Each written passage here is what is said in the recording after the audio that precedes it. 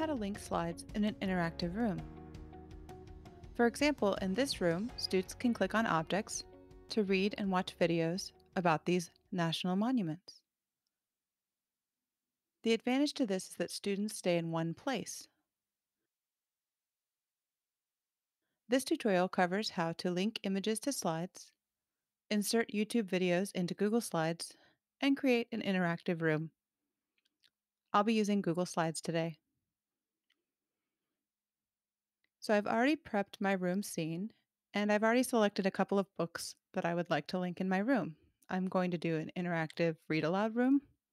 So I'm searching for the book cover, and I'm going to right click and copy and paste into my slide, and then resize it to fit on my shelves.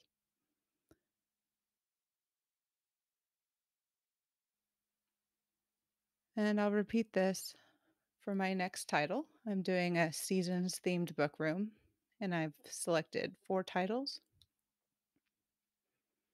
Copy and paste. This one I needed to crop some of the white edges out first before resizing.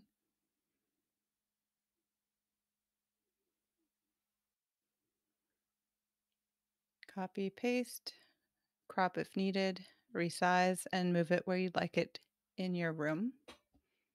And grabbing my last title, copy, paste, resize, drag it, and drop it.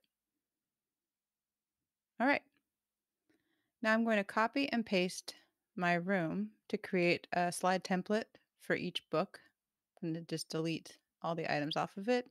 And I'm going to add me reading in a beanbag chair since this is a reading interactive room.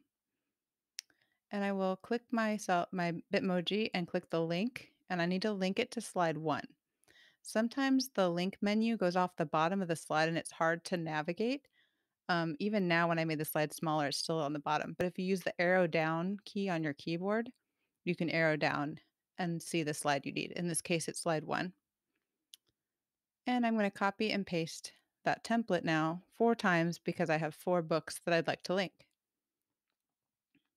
And I'm going to put the cover of the book on each slide. So for example, grabbing my winter book, resizing it, you can right click order and send it behind so that it goes behind my head. Now, I'm going to link my winter book to slide 2 using that link key, button, or you can do CTRL K. Then I found this book on YouTube. I'm going to copy the URL. And you can't just paste it in the slide. This is what happens when you paste it. That's not what we want. So go to Insert, Video, and now you can paste the link. Click the search, and then click the video. And insert it. And you can move it around and resize it. And now my winter read aloud slide is done. Then I can repeat this process for each of my books. And then to preview, if in your URL you exchange the edit word for present $RM equals minimal, you can see what the students might see if this were embedded in your website or shared in present mode. So students could click on the book cover, watch the video of the read aloud, and then in this case, I would tell my students just click on me to return to the room. That could be a navigational norm.